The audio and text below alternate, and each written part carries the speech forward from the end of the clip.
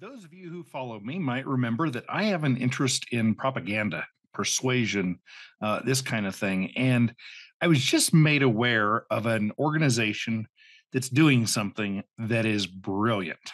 And it's something that, if you're not familiar with the field of persuasion, then it just looks completely innocent. If you have read, and I'm not an expert. I've read a number of books and really contemplated a lot and looked into stuff. And but if you've read books like Therapeutic Metaphors and the some of the other NLP books, and if you've read the Bernays Reader and uh, even the more lighthearted, more contemporary works, somebody is it Caladini or whatever, the brilliant persuasion guy out of Arizona, the professor, some of the great work of Scott Adams, like really lighthearted, fun stuff, like Win Bigly, things like that.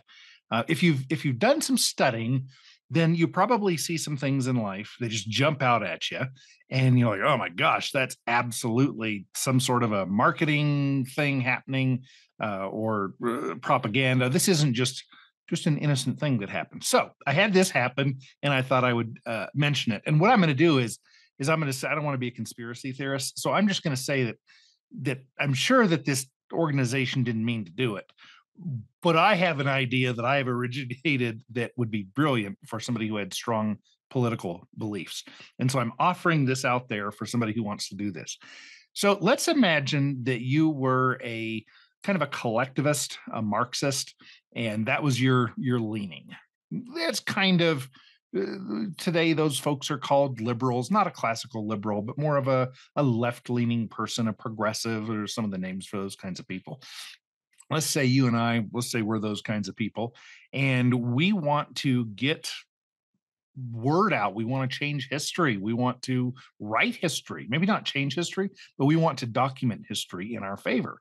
And we want to proselytize to the world. We want to have our YouTube channels watched, and we want to get our message out there.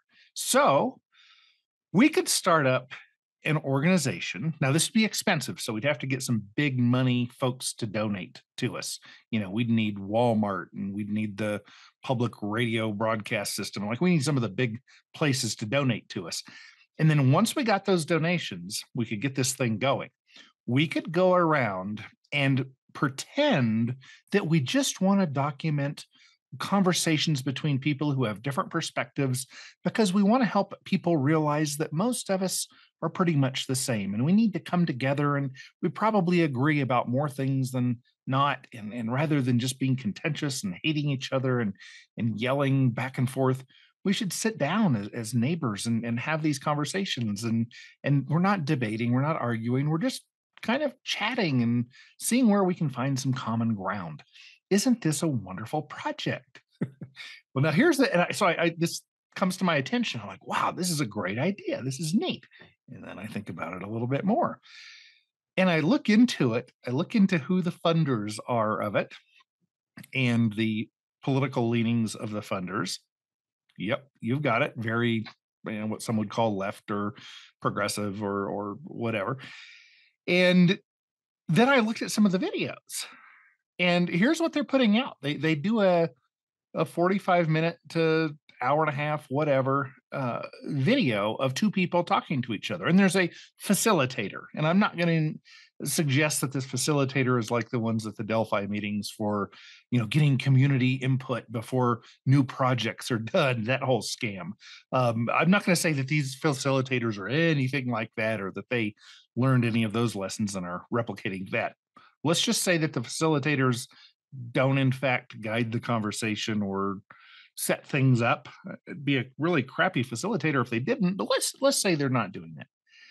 Well, you get two different folks who have different political views, world views. You sit them down, you kind of get them started with some questions to ask each other, talk to each other about. And over the course of 50 minutes, you've set up the environment so that it's going to be friendly and not contentious. So people are going to try to be pretty polite and respectful to each other. And at some point during that 50 minutes or an hour, the person who is the opposite of the liberal, and I don't think this group has ever even thought of there being the other 80% of people who aren't the 10% of wacko lefties or wacko righties. I don't think they've realized that most people are, I guess, what they call voluntarists at heart, even if the people don't call it that. They're just kind of, generally they don't care what other folks do. They don't want anybody to steal money from them. They don't want to tell folks what to do. Don't want folks telling them what to do. They don't even imagine that those people are there. They just think they're Republicans and Democrats. And so conservatives and liberals. It's the only two groups that exist. But even over this course of 50 minutes, there are going to be some areas of agreement. And there will probably be some times that the conservative makes some points and the liberal goes, oh, yeah, that's kind of a good point. I agree. Yeah, that's a good point. And then there are going to be a few treasured minutes, when the conservative agrees with the liberal on some liberal policy. And I'm using these terms because their website in their questionnaire and such kind of it has those terms, so I'm using theirs. So then here's what happens. Here's what I predict. Here's what I would suggest if you are forming an organization, a political action movement like this. You take a good editor or an average editor, video editor, you take this 50 minutes of video content of this discussion back and forth. You find the part where the conservative acquiesces and says, okay, well, yeah, you've got a good point there. And then you make a 2 or 3 minute video out of it and you release that. The other 45 minutes disappears. Maybe it doesn't disappear. Maybe it goes into some archive somewhere. Maybe it's a public archive that anybody can look at, but it's not promoted. It ends up getting no views ever, or 50 or 100, but not hundreds. But then the one that you put out on your main platform is just the short tidbit of it. And it shows that, you know what? It turns out that the reasonable approach, that when various people of different backgrounds get together and really think about it, turns out that the reasonable approach is the liberal worldview.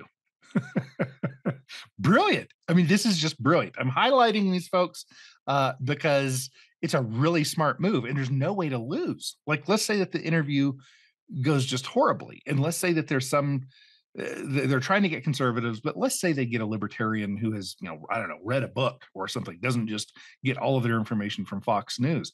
Let's say you get some intelligent, intellectual person who doesn't watch news. They read books, they understand history, they understand human nature, et cetera. And they make great point after great point after great point after great point. And in the very end, the person with whom they were matched says, just based on our conversation, I think I'm going to lean libertarian now. Do you think that video is ever going to see the light of day? Of course not. Now, maybe they will say, well, here's the archive link. A few months later, the person has already, both of the people who were interviewed have both already bragged to all their friends, hey, I was chosen to be on this very special, peaceful conversation thing. So people are kind of tired of it. They have the fatigue of hearing about this person bragging about this thing. So a month, 2, 3 later, when the video comes out, the person has forgotten. It's probably buried in the email that's sent to them that, we wanted to thank you and blah, blah, blah. And our mission is to blah, blah, blah. And we're bringing so much happiness to the world, blah, blah, blah. Oh, and here's the link to yours. And then we blah, blah, blah, blah, blah. So yeah, the person's going to click on it. They're going to watch it. They're going to think, hey, yeah, that was pretty fair. That's what happened. Well, yeah, that is what happened. But the edited version gets all of the play. That isn't what actually happened. It's just like any newscaster, anybody doing a documentary. And by the way, we all know that documentaries are basically just long advertisements for a particular point of view, right?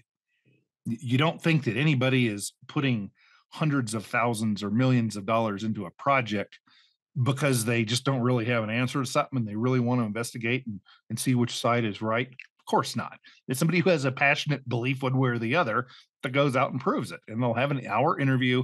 They pick the couple minutes at best that makes their side look best and the other side look bad.